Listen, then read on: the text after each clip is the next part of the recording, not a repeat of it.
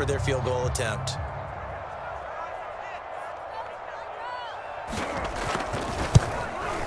And the 13-year man puts it through. And they will tie this game here in the final seconds.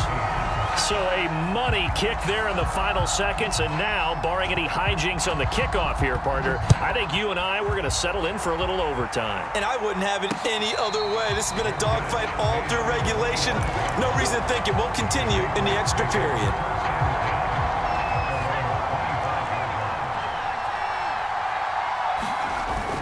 Dillon now on 1st and 10. Into the secondary, past the 40. And he's got room. And he's free going down the left side. It's a foot race. And he's in.